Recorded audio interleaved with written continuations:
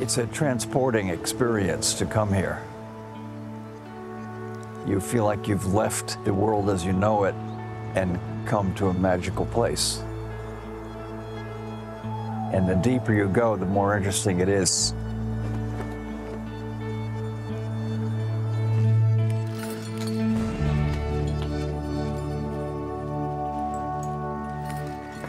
As a rigger, I'm responsible for all the rigging on all the ships at the museum.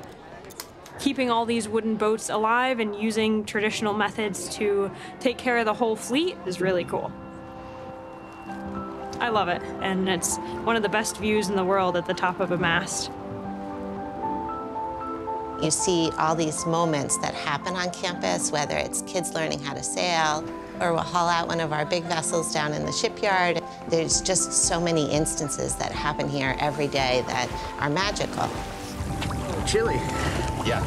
Down in our shipyard, there's so much activity, and you can get right up and see all of it. Okay. How many shipyards do you get to just wander through while there's forklifts driving past carrying boats? It's a wonderfully unique experience for a museum.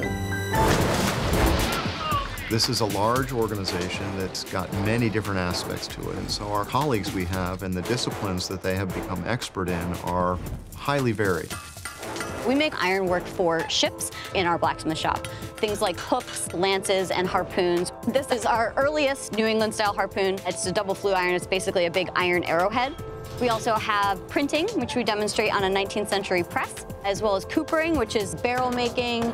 So demonstrating here, not only are we preserving the trades, but we're also allowing visitors to experience it firsthand. We're going to make this straight, not tapered. We make barrels the shape that they are because that's what wood wants to do. The diversity of what we have encourages really good storytelling.